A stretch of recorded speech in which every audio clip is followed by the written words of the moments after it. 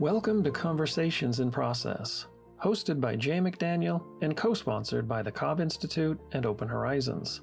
These conversations explore a way of understanding and living in the world that emphasizes the continual becoming and fundamental interconnectedness of all things. But they're also intended to provide an ongoing interaction in which the stories, insights, and wisdom of each conversation partner can expand your horizon and enrich your journey in process. In this conversation, Jay visits with Rick Tarnas and Matt Segall. Richard Tarnas is a professor of philosophy and cultural history at the California Institute of Integral Studies in San Francisco, where he founded the graduate program in philosophy, cosmology, and consciousness.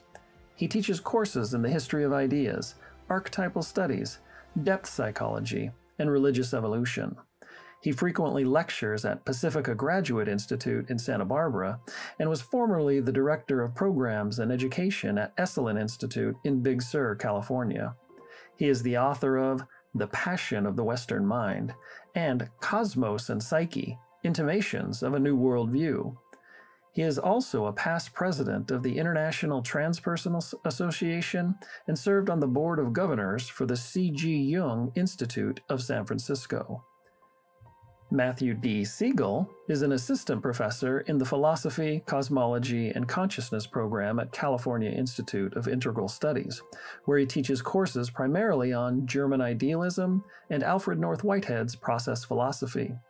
He is the author of the soon-to-be-published Physics of the World Soul, Whitehead's Adventure in Cosmology, and has published journal articles and book chapters on a wide range of topics, including panpsychist metaphysics, media theory, the philosophy of biology, the evolution of religion, and psychedelics. He blogs regularly at footnotestoplato.com and tweets way more than he should with the handle @thouartthat. His current obsessions include the panpsychist turn in contemporary philosophy of mind and its implications for the scientific study of the origins of life and consciousness. It's great to be with both of you. And Rick, I've read a little of your work, not a lot of your work. I find it so interesting. And I'm looking forward to exploring aspects of your work together. And that certainly includes astrology. And I can't wait to get there, but we need to get there. And Matt, I've read some of your work the same, and I know that you are steeped, among other things, in Whitehead. So this can be a conversation about Whitehead and the thought of Rick Tarnas and anything else we want to talk about, actually. But Rick, to get started, could you tell me at least a little bit about how you got started and where all this began for you in your earlier life? A little background, if you don't mind. Sure, and thank you, Jay, for welcoming me, and Matt for being part of the conversation, because I value your expertise on Whitehead in particular, but your insights on many things. And Jay, as someone who's been interviewing so many people for the process thought world, I'm honored to be. Although I've done a few things in process philosophy conferences, like the big one we had in 2015, wasn't it? June 2015 at Claremont. Nevertheless, it's one of those, we're like kind of overlapping communities of discourse, and so I'm very happy to be part of yours in this moment. I was thinking about, of course, speaking of how I got started, a kind of a huge question, and it depends on what got started, or what part of me got started, as to how I frame it.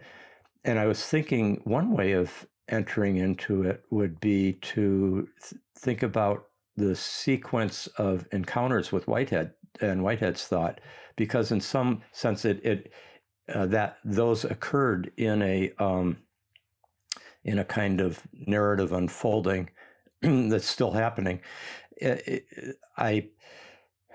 although I was born in Geneva, Switzerland, I grew up in the United States. I was educated by Jesuits in high school. And one of the things the Jesuits are good at is they want to give you a large range of perspectives, and there's not as much dogmatism as one might get in certain other parochial schools and so forth. And particularly in the 1960s, that was the case. And I was assigned in probably junior or senior year of high school, so I would have been probably around 17, maybe 18, an essay about the thought of Whitehead, Bergson, and Teilhard Chardin. And they put those three together as kind of representing an important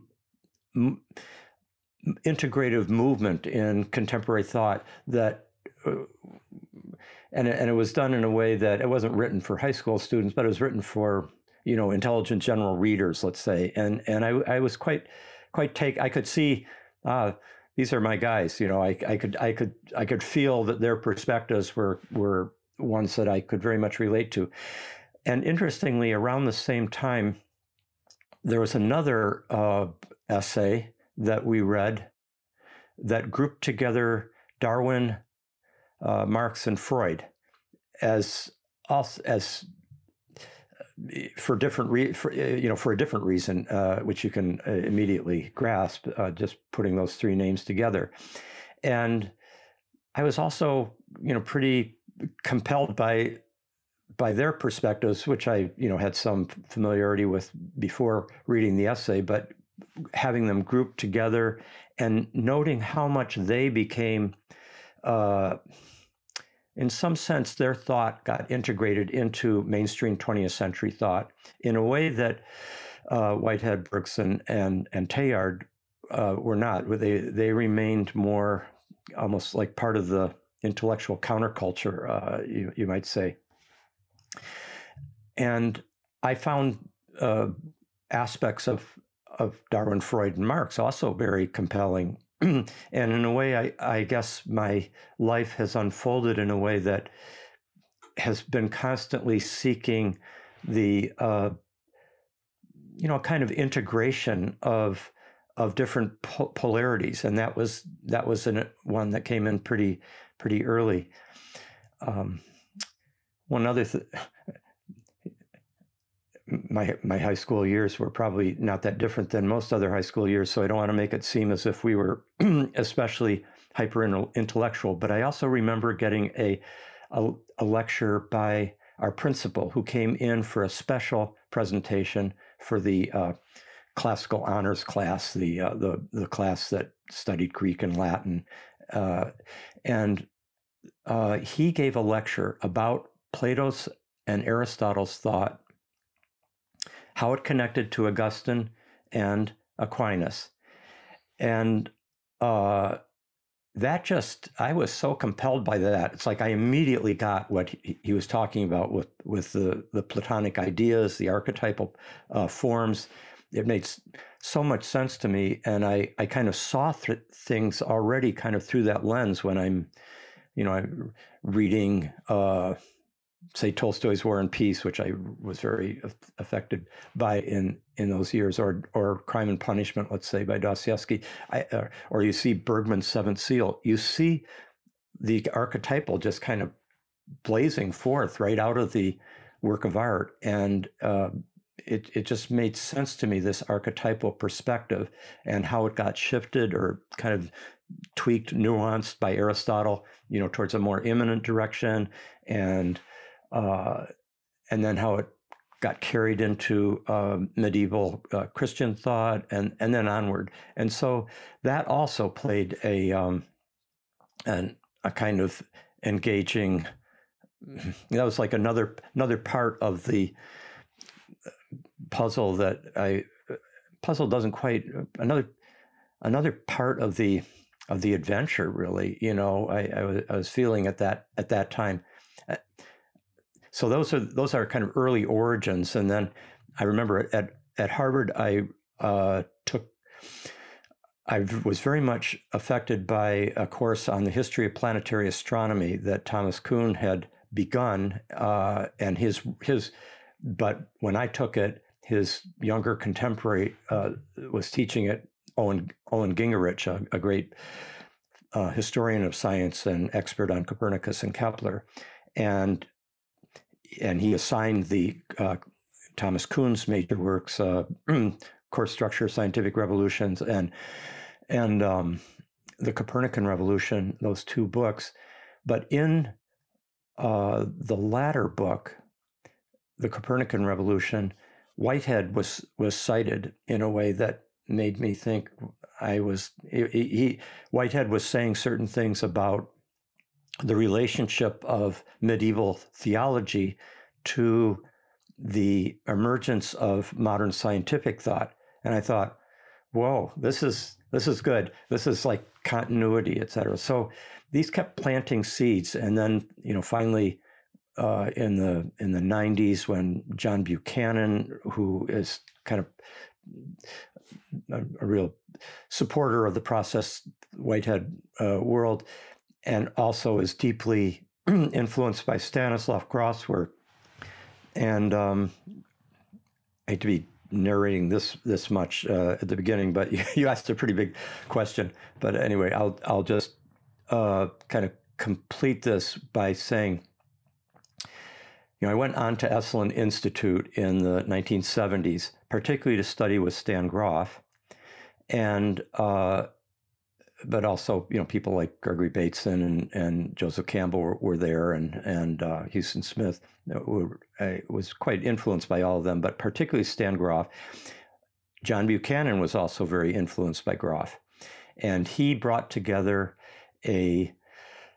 sometime in the 1990s at Esalen, he brought together a group of process philosophers, including John Cobb and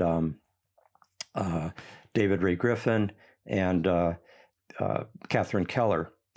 And actually, Catherine Keller and David Ray Griffin had already played a big role in connecting with Jungian thought with that the archetypal process conference in the early 80s. And I was close to James Hillman, both in his thought, but I also knew him well. And so I was taking in Jung, Hillman, and Whitehead as another kind of really interesting dialogue that was going on.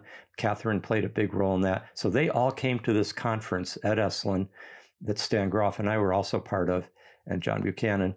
And that dialogue kind of seeded itself in my mind. And then the last stage of this was Brian Swim and I at California Institute of Integral Studies, where we have co-taught together, where we have taught both together as in co-teaching courses, but generally have been teaching parallel tracks for years in our philosophy, cosmology, and consciousness program. And we co-taught a course that used the very rich book on called Archetypal Process, I think what's called the Self and Divine in Jung, Whitehead, and Hillman, or Whitehead, Jung, and Hillman, something like that.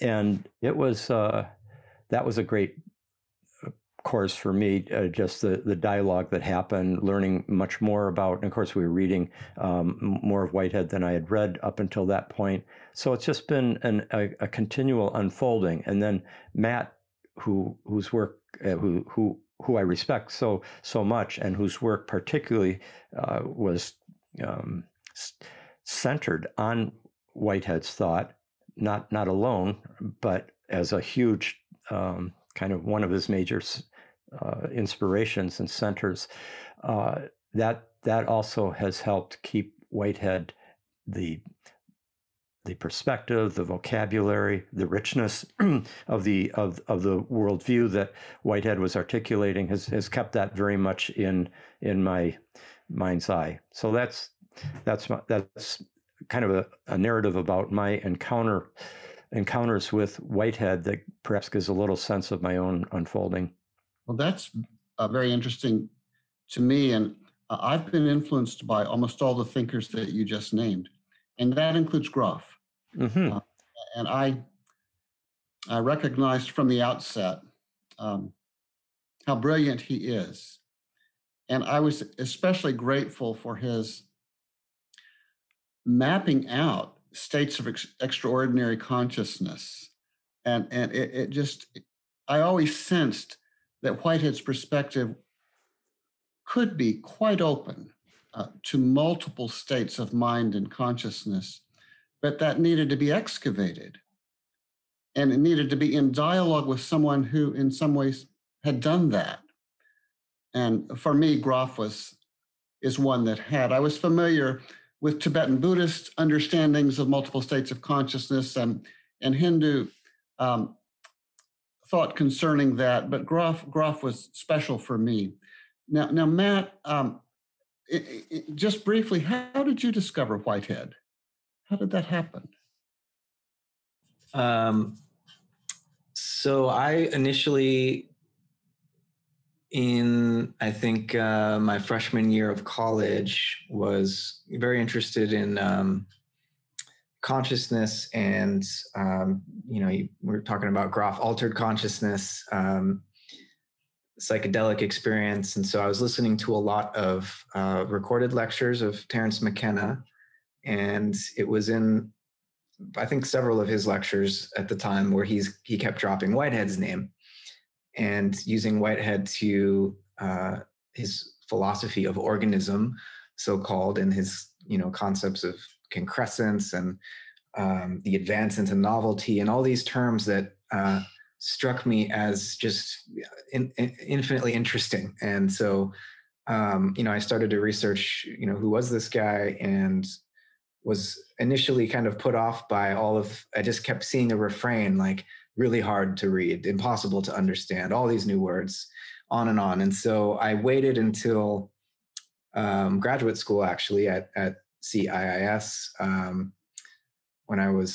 started when I was 22, and there was a adjunct professor at the time named Eric Weiss, who's done a lot of work on Whitehead and postmortem existence and transpersonal psychology and whatnot. And so he introduced me in a formal, academic context to Whitehead's thought, and I began reading, and I haven't stopped. I've probably read Process and Reality, parts of it a dozen times, but the whole book several times over, and I continue to be enriched by new perspectives that it opens up for me. And so, yes, it's difficult, but it's the type of writing that I think also kind of has the psychedelic effect. It alters one's consciousness. And so, yeah, I definitely orbit around Whitehead and have, for more than a decade now. And I haven't gotten tired of it yet. And certainly with new students coming in every year, I've noticed that the interest in Whitehead is only growing. I can't keep up with all the new publications, in a way that I thought that I could when I was writing my dissertation, 5 years ago. But yeah, it was Terence McKenna.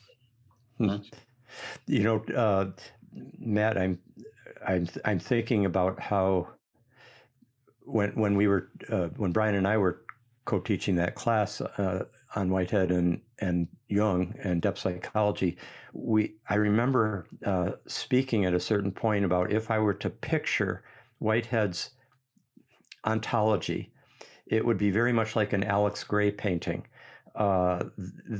which he created particularly to convey psychedelic extraordinary states of consciousness. Mm-hmm. And but just that sense of how much every noun is really a verb, and with adverbial qualifications and constantly unfolding in creative novelty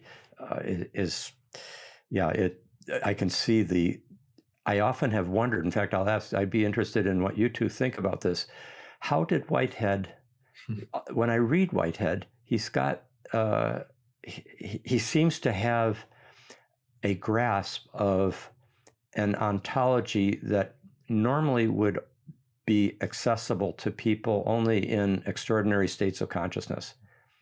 And when I've read Whitehead's biographies, I've never got a sense that he, was an early experimenter with mescaline or anything. It really seems to have emerged for him like Athena out of Zeus's head. I mean, I just don't quite know how he did it. It was a kind of a revelatory disclosure that he was able to bring into the culture. Anyway, have you, Jay, or Matt, ever either had similar thoughts about wondering how did he see this, or do you think it's not that extraordinary? For me, there are some sides of Whitehead that are often overlooked by Whitehead scholars.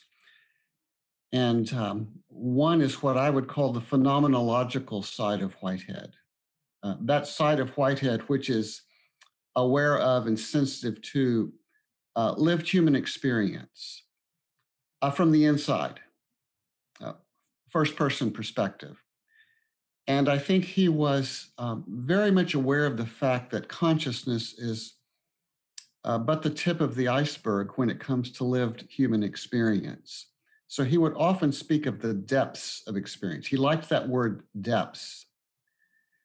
And he had this notion of experience in the mode of causal efficacy, which was different from clear ordinary consciousness, but which for him was more fundamental. And he seems to have, he had a sense of memory and the role that memory plays in all experience, not simply conscious memory, but preconscious memory. So while I don't think that you can find in Whitehead accounts of extraordinary experiences, you can find sensibilities that were disposed to think that there's much more to experience than meets the eye of simple, clear consciousness. Also, he was very much at home in the world of potentiality. For him, potentials were indeed real. Not necessarily actual, but real. And part of that was the mathematical side of Whitehead. He was at home talking about multiple dimensions of potential reality. He had a whole notion of that called the extensive continuum that's much more than three-dimensional space. And so I think that too may have played a role, just a sense that there truly is more to our cosmos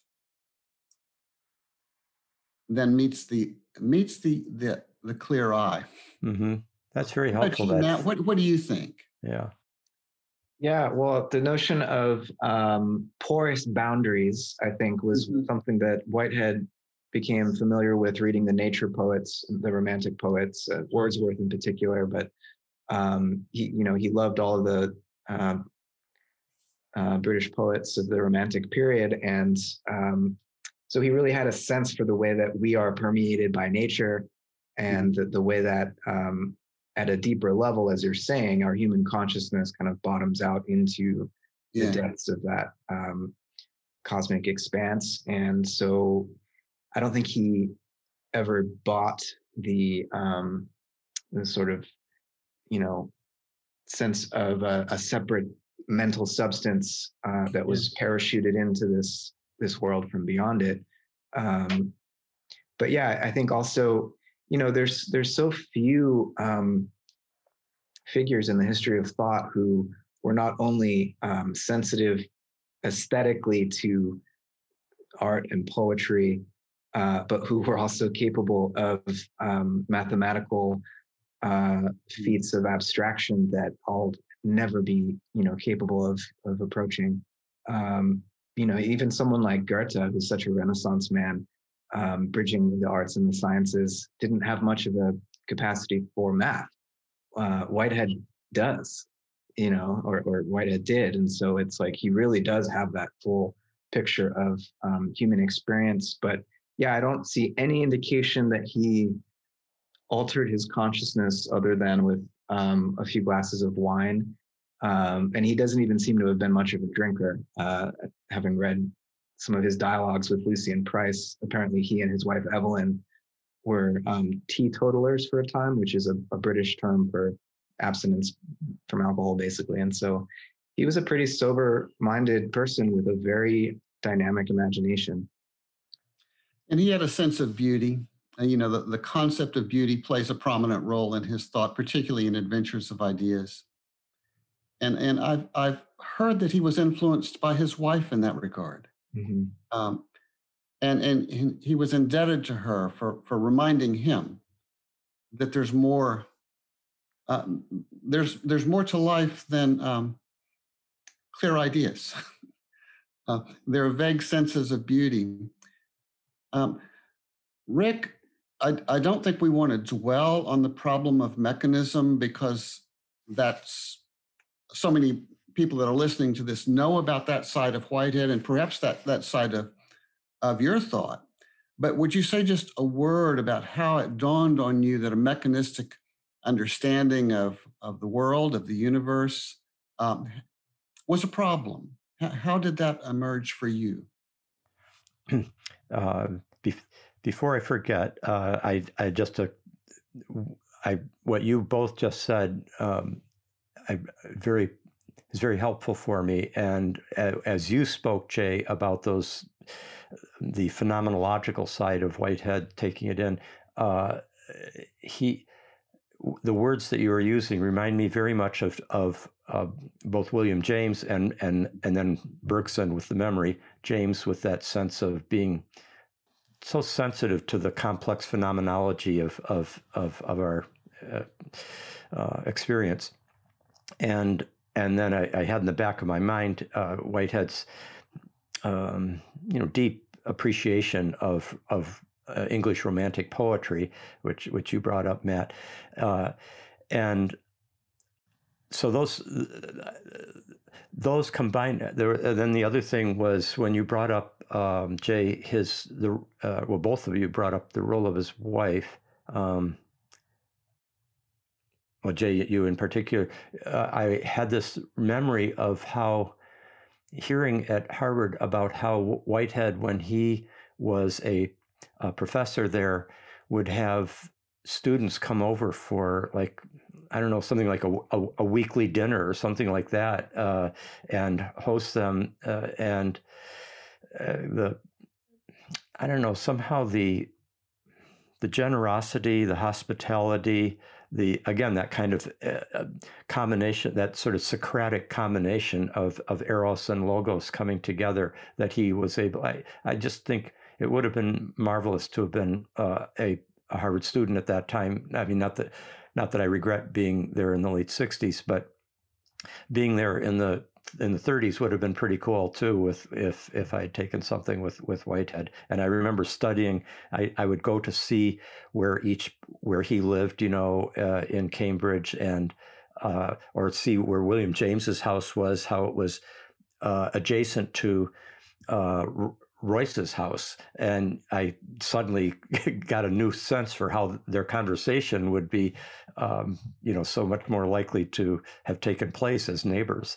Anyway, those are just some reflections on the interesting ways in which biography shapes philosophy, and Nietzsche's idea that every philosophy is a confession is deeply true, I think.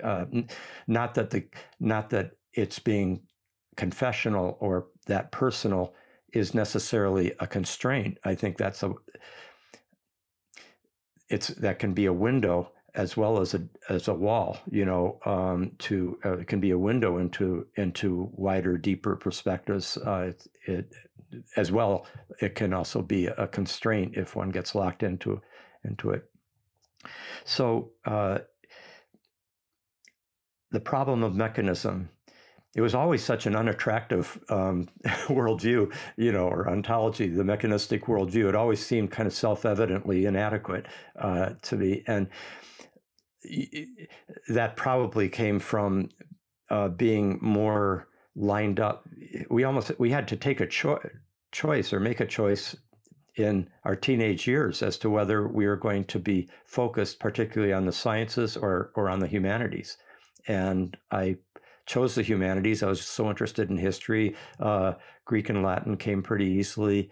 And it's really only been in the last 15 years. Well, then I got deeply into the history of planetary astronomy. That was just fascinating to me, but only because I felt that, as I was being taught, that the only way in which one could really understand how we move from the Ptolemaic cosmos to the Copernican and post-Copernican universe was you had to understand it in terms of the larger frame of reference that culture provides, religious and aesthetic factors, spiritual and metaphysical principles shaped the empirical development and shaped how the theories emerged, including things like the Platonic and Pythagorean elevation of the sun in a kind of spiritual way, or the focus on the elegant mathematical perfection of the heavens as being an emanation of the divine order that was being, that if we took the anomalies of, the apparent retrograde movements of the planets and so forth, if we took those at face value, this kind of ruined the celestial perfection of the divine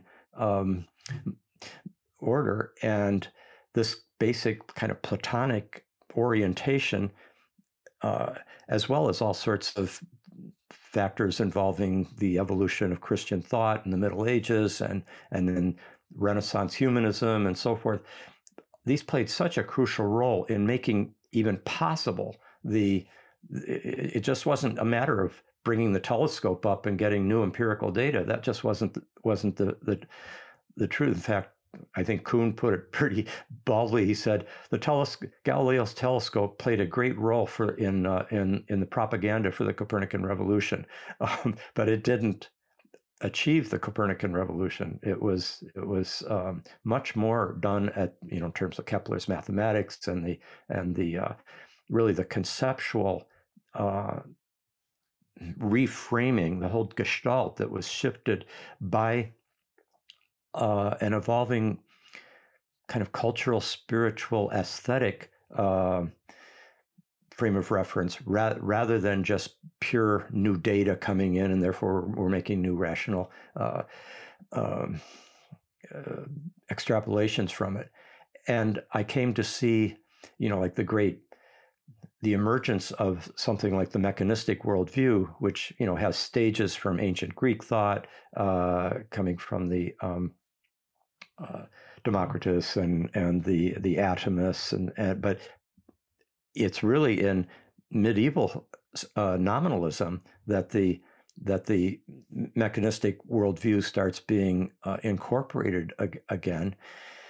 And because Aristotle and Plato were so dominant up until that point, and it's really like 14th century and the 15th century when it starts to come back. And then of course Descartes comes in like the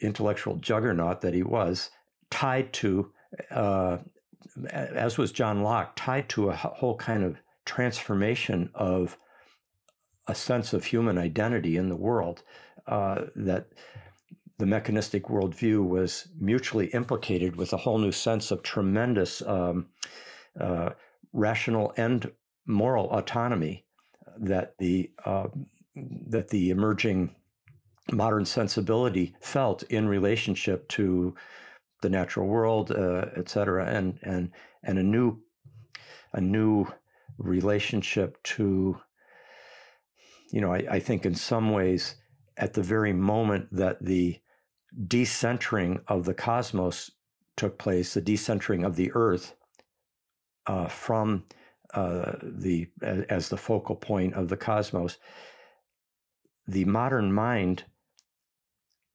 overcame that sense of decentering by recentering, finding a new center, a new higher center in human reason that was God-given, and like the sun, allowed the human being, and particularly a certain type of human being, to shine its light of rational clarity over everything in the universe and understand it from a kind of centered place.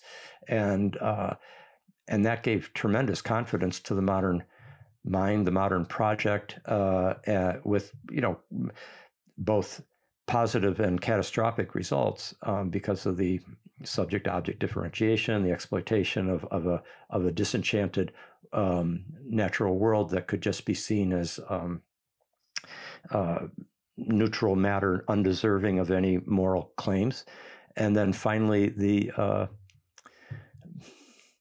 that confidence of the rational, largely masculine European mind and culture, civilization, in relationship to every other culture and civilization in the world, that it could now feel radically superior to and needing to, in some sense, either reform or, in its worst forms, in its worst way of expressing this, obliterate as part of its progress.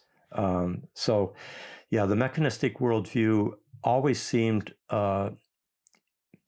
unconvincing in terms of it didn't adequately address human experience, and nature always seemed to, and sold to me, to be explicable that way.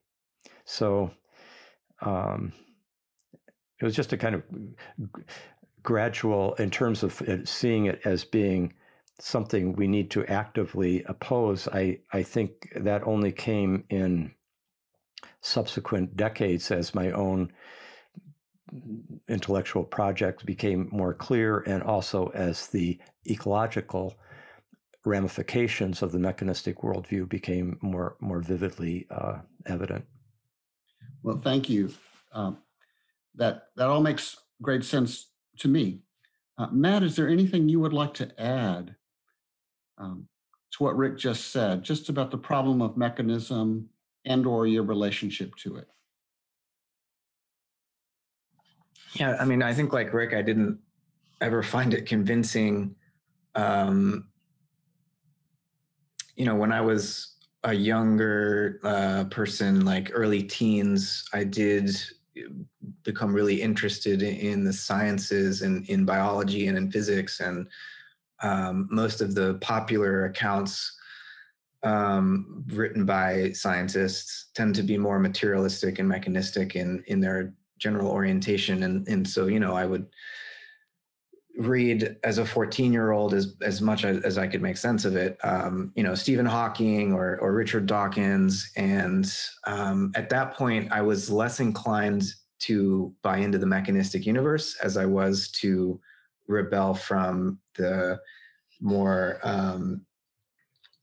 dogmatic form of Christianity that my mother was trying to encourage me to take up. And so, but that was it. And this really plays into the point that I think Rick is making that's so important, is that this mechanistic worldview was just as much, if not more so, about a new moral orientation as it was. And this, picks up on Charles Taylor's work and others, just as much about a new moral orientation as it was new data that was discovered about how nature really is.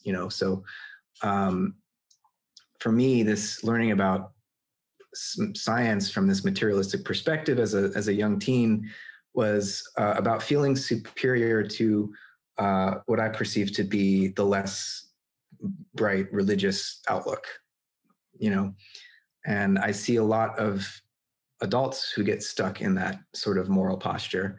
And so what allowed me to grow out of that was reading more philosophy, and more psychology, depth psychology in particular, Carl Jung, and being exposed to Nietzsche in high school, and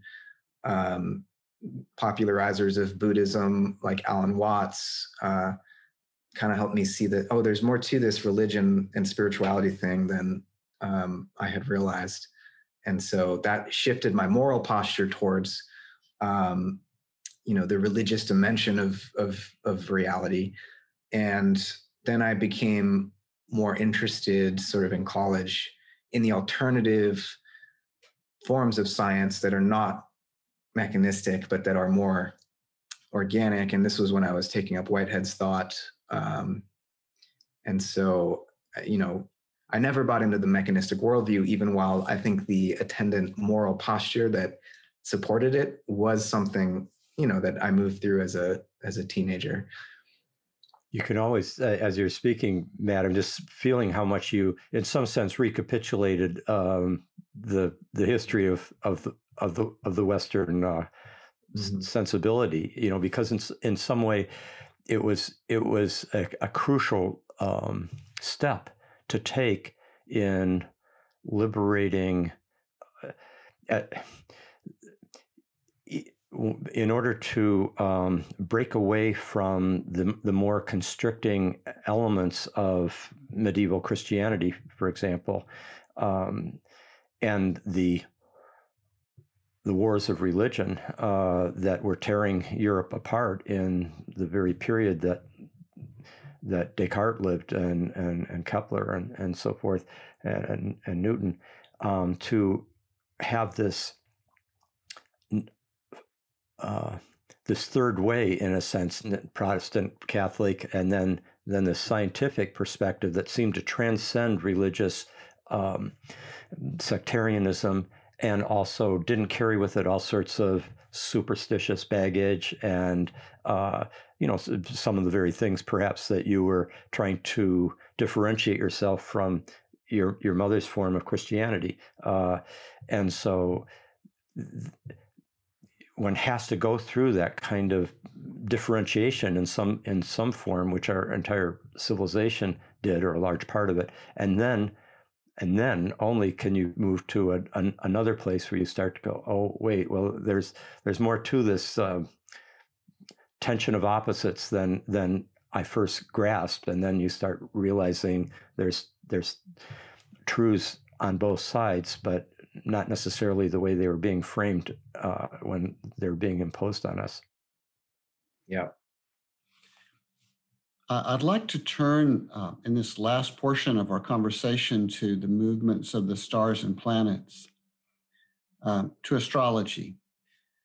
And Rick, from a Whiteheadian perspective, every moment of our experience not only is shaped by the cosmos, but includes the cosmos, directly or indirectly. Whitehead actually speaks of a moment of concrescence as a concrescence of the universe. So it's not simply a concrescence, a process of feeling the many into one gestalt that's private. It's actually an activity of the universe in us. Mm-hmm. That's his language. And so it is always, that would include, so in some ways, our experience includes the movements of the stars and the planets. And it certainly includes a collective unconscious that includes energies and intelligences deeper than conscious life. So when I have thought about astrology, and the idea that if everything is connected, well, then our lives must be in some way connected with the movements of the stars and the planets. But that's as far as I've taken it. I registered that. That made sense to me, and I went on with my life. So I'm wondering if you want to take my thought a step further, and help me to think about astrology in a still deeper way. And then I want Matt to chime in as well. That would be great, and that's a great way of framing it in the premise that you've given. I think your description of Whitehead's recognition of how how the universe is unfolding inside us, not just influencing us. The concrescence involves that the internal relationship to the whole, and it's very similar to Rumi's little poem about we are not only the drop in the divine ocean. The ocean is in the drop, right? And that's kind of Whitehead's point in a way. Now, it's an enormous, nevertheless, it still feels like an enormous conceptual leap from that Whiteheadian sense of the cosmos's active presence within the unfolding of every occasion of experience in every concrescence. It seems like a big step from that to anything like the kind of astrological specifics that one would run into in studying astrology. And I have to say that was something that I was not considering to be a likely candidate for a compelling worldview. And what shifted early in the years that I was at Esalen Institute, I'd gone there to study with Stan Grof, and my plan was to be writing my doctoral dissertation on the history of archetypes from Plato to Jung, or Plato and Aristotle to Jung and Steiner, depending on how much carefully I framed it. But my dissertation advisor urged me, given my background and his interests, I suspect too, this was Thomas Hanna, and my interest in Stan Grof's work, and the fact that I could go to Esalen and study with Stan there. I didn't know that I'd end up staying there for 10 years, but the fact that I could do that, my dissertation advisor said, you really should write your dissertation as a kind of handbook of LSD psychotherapy, which is what I did. And of course, back then in the mid-70s, that was not exactly a widespread topic for a dissertation. Now it would almost be like, yeah, there's probably quite a few universities that would look favorably upon some kind of a project like that. But back then it was not. It was much more peripheral by legal fiat. And what Stan and I were working with at that point was a peculiarity of LSD session reports and clinical experience, which is that two people could have the exact same substance, like LSD 25, and the exact same dosage, and have such radically different experiences that it would be one could be essentially a kind of beatific vision, and the other person could be in hell in a very vividly terrifying way. And you couldn't predict that using any of the characteristic, any of the main psychological tests that we had available at that point, which were like the Rorschach, the thematic apperception test, TAT, the MMPI, and a few other such standard psychology tests. And in addition, the same person could take the same substance, same dose at different times and have radically different experiences. And the stakes are pretty high with this, because I think probably many of your listeners will have had their psychedelic journeys, and they'll have some familiarity with the fact that it's it's an adventure with high stakes. I mean, there's you can feel that your whole sanity is on the line at times. You can feel your worldview shifting under your feet. It can lead to the heights as well as the depths of human experience. And some people, perhaps all of us, since one way at one time or another, are not necessarily prepared for what can unfold in those conditions. And Stan and I were, and actually a whole generation of psychedelic therapists had been looking for some way of being able to predict whether a person would be a good candidate for this kind of powerful therapeutic means. And one day at Esalen, which both you no doubt know how much Esalen, particularly in the 60s and 70s, was such a kind of epicenter of multiple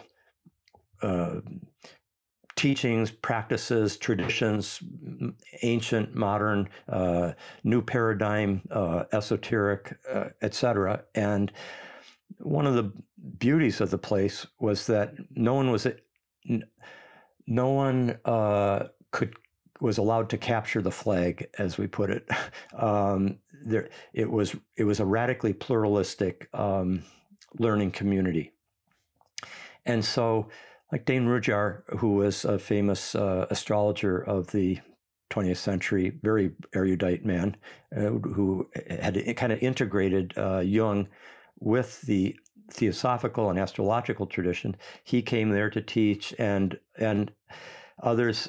And one day, an artist who was in one of Stan Groff's month-long seminars, where he would have people like Fritjof Capra and David Bohm would come in and give lectures, and but there'd be about 30 students or participants in the seminar. And one of those 30 participants one time in early 1976 was an artist who also happened to be deeply into astrology. And he said in his experience that people's ongoing experience in life was correlated with what he called the transits of where the planets were in the sky at any given time relative to where they were at the birth chart. And Stan and I were just, we were open. We had pretty much opened up to most things on the horizon as having certain potential validity, but astrology was really the last one we considered. But he was this man. His name was Arne Tredovic. He taught us how to calculate birth charts and how to calculate transits, which you had to do by hand then. Personal computers weren't around. And we then looked at what our own personal history of LSD sessions. We had good records, good session report to be able to look at, and look at what the transits were and see what the textbooks of the astrological textbooks said. What are the likely things to happen under a transit such as Neptune conjoining your sun, or the opposition of Uranus to Jupiter, something like that? And it was a shocking kind of revelation to see the precision and consistency with which the kind of generic cookbook descriptions in these astrological textbooks, which were not talking about psychedelic experiences, they were talking about everyday experiences. But if you extrapolated the themes that they were talking about, like this transit tends to happen at times when people have their horizons suddenly opened up by travel, exposure to new cultures, new ideas, or whatever. Or this can be a very difficult time when one can feel one's making no one's feeling defeated or alone or lonely or making no progress in life, etc. And it's a gestalt. It's not like this is the reality. This is the experiential feeling that can go with this transit. So we were blown away by it, and then we kind of systematically opened up our circle of research to see, checking all the transits. People just used to line up, at Esalen to get the readings. So many were going through deep experiences there. It was a great laboratory for this kind of research. Seeing what was happening for people going through powerful transformational periods. And then I took it from there to studying, what did Freud have when he suddenly had his kind of psychoanalytic breakthrough, or Einstein when he wrote those 5 papers in 1905, or that had such a huge effect on relativity theory and 20th century physics and so forth. And it was just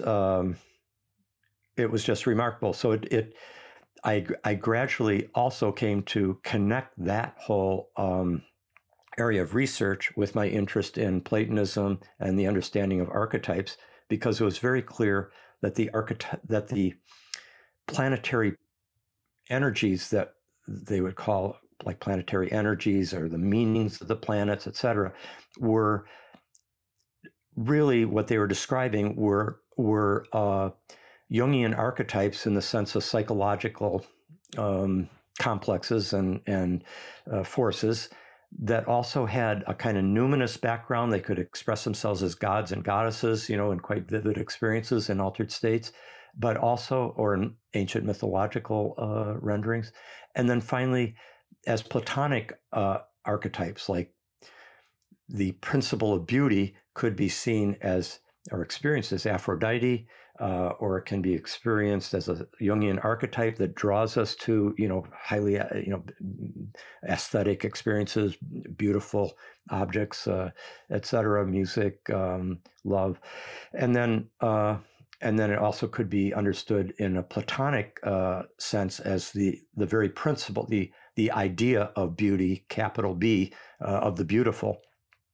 And all these modes of understanding the archetypes seem to be related to this planetary, to how the astrologers were talking about the influences of the planets. And so I just started bringing together the different kind of intellectual strands that I had focused on in the course of my life to explicating what I was seeing here. And it became clear that what Jung, who also, by the way, Jung was he studied astrology for quite deeply for several decades and was using it with all his patients in his later years as a clarifying of what's going on in their life in a way that just understanding their dreams was kind of his primary focus, but to bring in the understanding of the birth chart and the transits gave him immediate insight into what archetypal dynamics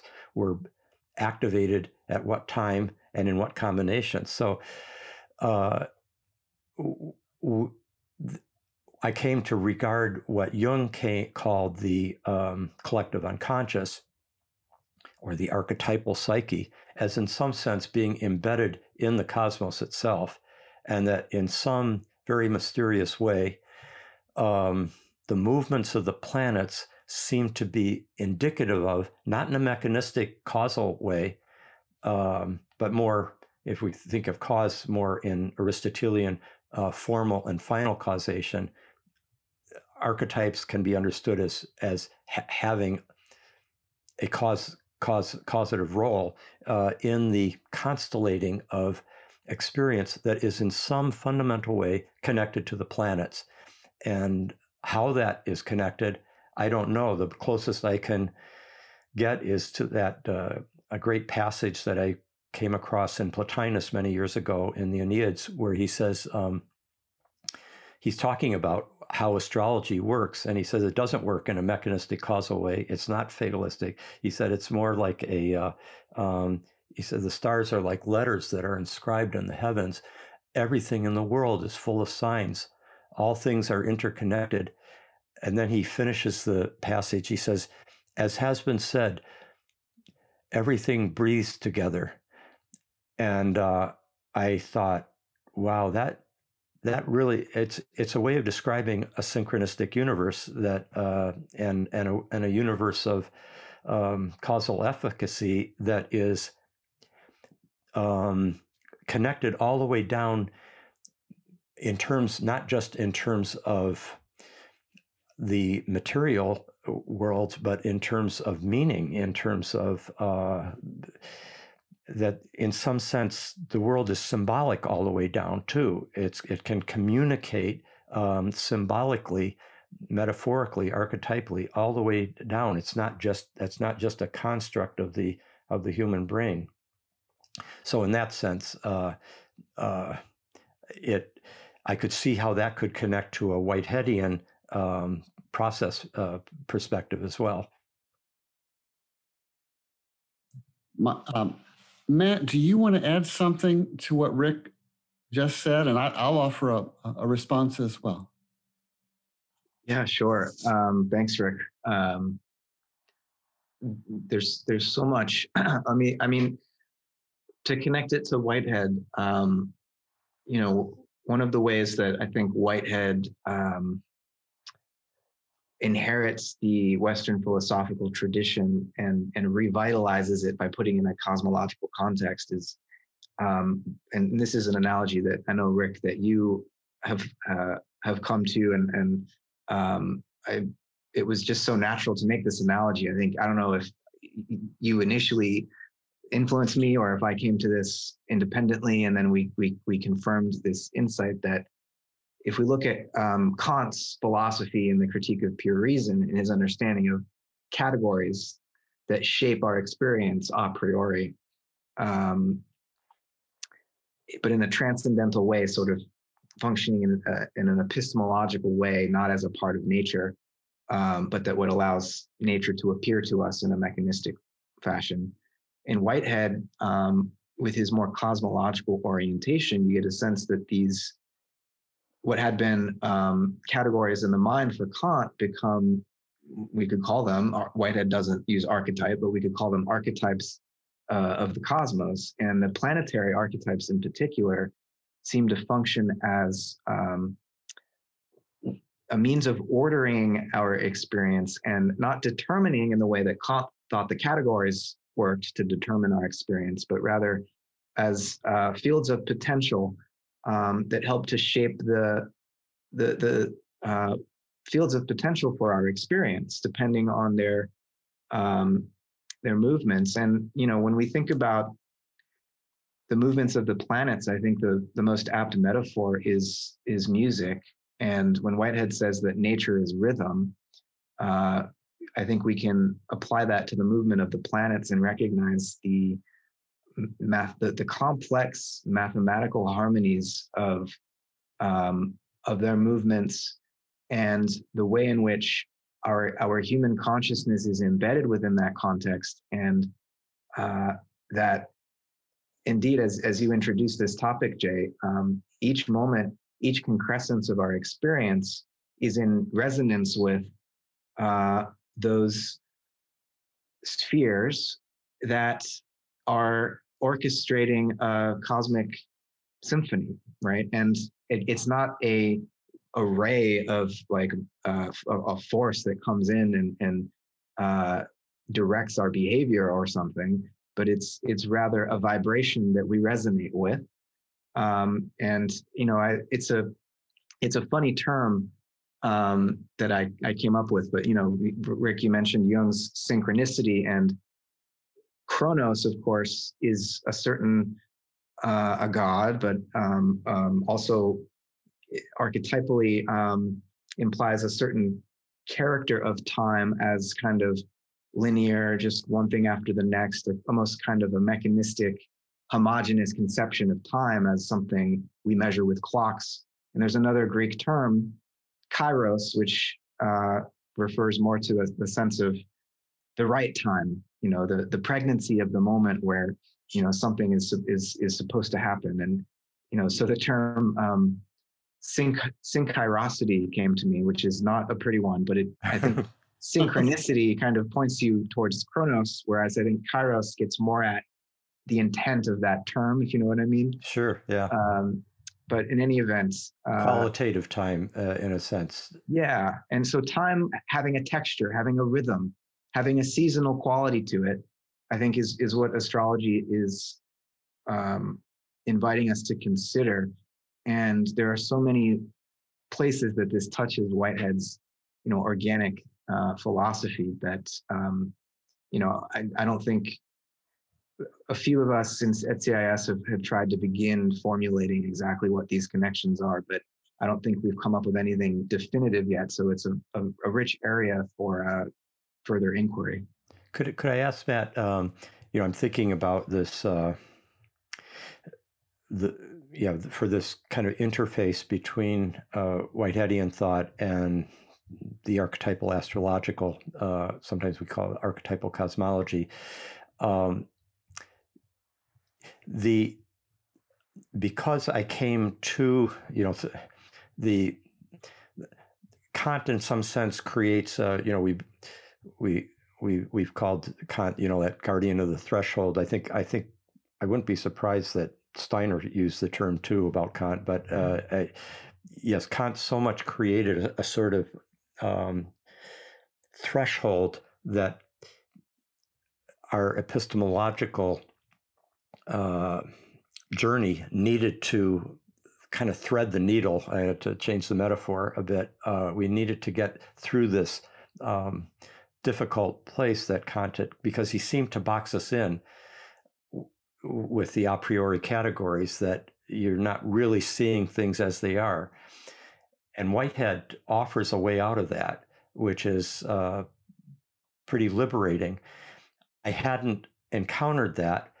So at the time that this is in the 1970s and earlier 80s, I was more working, within the Jungian perspective about, and Jung picked up Kant, and he always, even to the end of his life, would talk about Kant as like the theory of knowledge, and Jung's a priori categories were the archetypes, essentially. But that left us in an uncertainty about what that had to do with the world in itself. We might all be locked in our cranium, our individual craniums, with our own archetypal projections onto the world, and from our own brain corner, isolated, and we don't really see the world as it is. And yet, astrology is providing a much more kind of complex potential understanding where the world itself is. God, Jung actually has a phrase once where he says, I agree with Kareny, Karl Kareny, the great mythologist. He said, I entirely agree with Kareny when he says, in the symbol, the world itself speaks. And that's not a Kantian statement. He's saying it's the world itself that is speaking. And I came to realize that in some sense, in the world, the symbol itself is speaking. That the movements of the planets in some sense are speaking symbolically too. And how could that be? Well, it could be if something like human consciousness goes all the way down, that, we're not just this kind of completely isolated, strange epiphenomenon, which of course is central to Whitehead's breakthrough as well. But the way I got to the point of seeing that the archetypes of astrology played a role with respect to Kant was suddenly realizing, oh, wait a minute, if the planets are moving in a way that is coherent with the archetypal patterns of my subjectivity, then the objective world and the subjective world are more connected than Kant could possibly have recognized. And then when I combined that with Stan Groff's recognition that in some sense the Cartesian worldview of the isolated subject against an objective world is part of a kind of it reflects a perinatal gestalt in which you're separated from nature, from the maternal womb. You're in a state of radical isolation, and it's a powerful gestalt, but it's not the whole reality. And it turns out that it's part of a process of unfolding, of differentiation, where you reconnect to the whole. And in reconnecting to the whole, as you're born, embraced by one's mother, etc., it's a kind of template for all of our journeys through differentiation, alienation, reconnection to the whole, and in some sense, the state of rebirth or of birth, they overlap kind of fundamentally. That represents a breaking out of the Cartesian Kantian isolation into a cosmos that is coherent with and continuous with the human being, inner and outer. And that was so it was through depth psychology rather than through Whitehead. And then the efforts to bring together depth psychology and process thought that I think especially initiated by Catherine Keller in the early 80s, and then David Ray Griffin and John Cobb bringing everyone together at that conference, and then John Buchanan bringing us all together later. All these have represented, I think, very interesting conversations in which we're seeing through different routes we've gotten to a very similar, but still, there's distinctions between the Whiteheadian process thought. I mean, I'd love to talk about, we're probably running out of time, but I'd love to hear Matt speak a little bit about eternal objects and their connection to archetypes, and including the planetary archetypes, because I think it's a rich area of discussion. I've got some thoughts about it, but that might be too much for today, or it might be too specific. I think that can be an opening to part 2. Okay. Of this podcast. I'd like to mention some additional areas of further exploration in part 2, if that happens. One is the notion of synchronicities, and or Chirosity. It won't stick, don't worry. So Whitehead has this idea that the divine, that God, is within each of us moment by moment as a lure, L-U-R-E, a kind of beckoning energy within us. And this is within you as well as within me, as well as within everything else. The lure is not coercive. It cannot manipulate, but it can indeed inspire. And so you can imagine that there would be coordinated lures in highly surprising ways that could be that we might call synchronicities. And that a Whiteheadian theist might call also providence. Not providence in a coercive sense, but providence in an invitational sense. So I think that's an area for exploration. Beautiful. Yeah, very, very well put too. Also, an area for exploration related to this, if there is within me, and beyond me, by the way, this beckoning presence, one question is, how do I discover it? To what do I turn? I might try to go within myself, whatever that would mean. But you need mediators. You need things to which you can turn that are the living presence of the guidance you seek. And I could well understand a Whiteheadian say, well, how about turning to the stars? How about turning to the planets? Can they be mediators of this guidance that we seek for our lives? Matt, I'm talking about initial aims here, but the question is, where are they? How do you find them? Mm. And I think it's an interesting proposal that one place to which you can turn are the movements of the stars and the planets, not only for self-understanding, but also for guidance on how to take a next step in life. Such a delicious question, Jay. Yeah. So can we agree that in part 2 of our podcast, we talk a little bit about that? That would be great, as far as I'm concerned. And I, depending when we do it,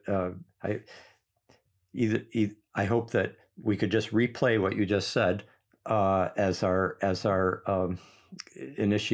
initiation of the conversation, because it's so. Of course, you're so articulate. You could probably reproduce it perfectly, but that was great. And I would love to explore that idea of the lures, the almost like they seem to work almost like, as you say, not compelling, but persuading or inspiring. They're felt invitations. Felt invitation. That's beautiful. But they're felt. They're not just conceptually entertained. They're felt. Right. It's like they sound like gentle final causes in Aristotle's sense. That's actually what they are. Yeah. Hey, well, great. We had better, for the moment, bring this to closure, but I thank you both so much. And it's been a rich part 1, wouldn't you say? Indeed. Yeah, thanks so much, Jay, and thanks, Rick. Really great to be in dialogue.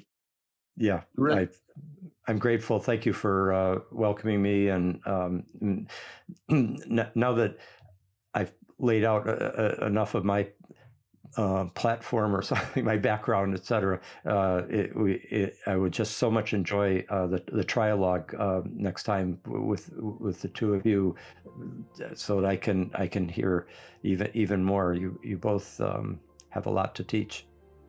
Well, I've been taught today for sure, and I appreciate it, Rick and Matt. Thank you. Until next time. Until next time. Take care. Bye-bye. Conversations in Process is a co-production of the Cobb Institute and Open Horizons. If you'd like to support this podcast and help us realize our aim to advance wisdom, harmony, and the common good, please consider making a donation by visiting cobb.institute. That's cobb.institute and clicking on the donate button.